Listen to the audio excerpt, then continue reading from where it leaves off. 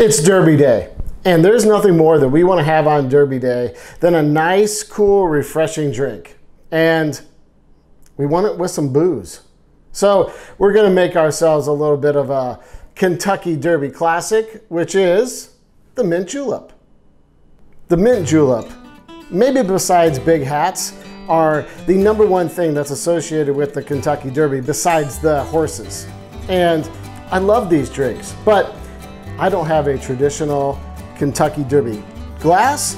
I'm using a Moscow Mule glass, but it's okay. You really want to just get the frosting, and these get the frosting just right. So the ingredients for this are really easy. You really only need 3 things and then some ice. And of course, we're going to start with some Kentucky Bourbon. I'm using the Mills and Mash. You can use whatever else you want, but stick to Kentucky Bourbon. It makes it more traditional.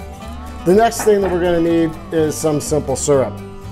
You can find this at your grocery store or any liquor store basically, but it gives you that nice little sweetness, and you'll want that little sugar in there. The last part is the mint. You're going to need about a head of this, a few sprigs for the end, and then about 8 to 10 leaves so that we can mull it in first. So the first thing we're going to add is about 1/2 ounce of our simple syrup. Next, we're going to take 8 to 10 mint leaves and put those in. Now, when we're mulling this, we're not trying to kill it. We're not trying to murder it. We just want to break it up a little bit so that the aromatic starts to come out in it.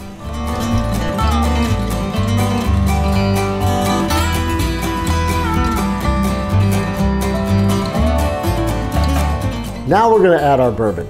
And we're going to add 2.5 ounces to our cup that we just muddled.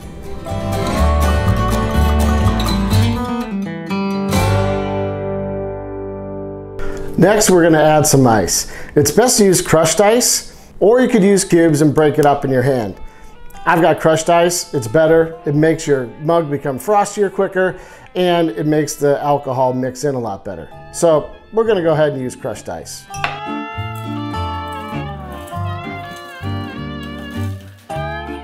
Once we've added that ice, now we're going to mix it with our handy stir.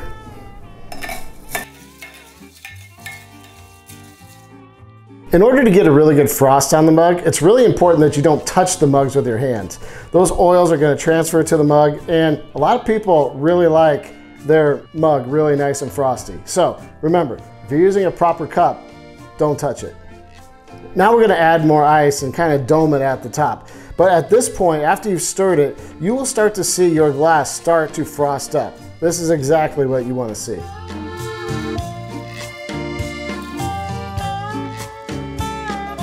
Now from here, we've got a nice dome on the top. All we're going to do is garnish it with some more mint, and we're going to make a little hole for our spoon, and we're done.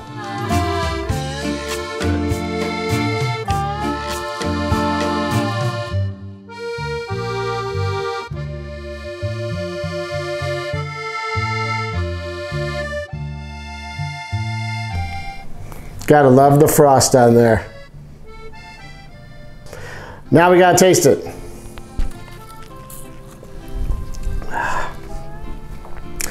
That's a damn good drink. So, go make yourself one. I hope you enjoy this. And if you're betting on the race, I hope you win. And if not, have a few of these. You'll forget about your losses. Thanks for watching. If you like this, give me a thumbs up. If you'd like to subscribe to the channel, go ahead and click on that too. But if not, I hope you enjoyed it, and thanks for watching this far. I'll see you on the next one. Bye.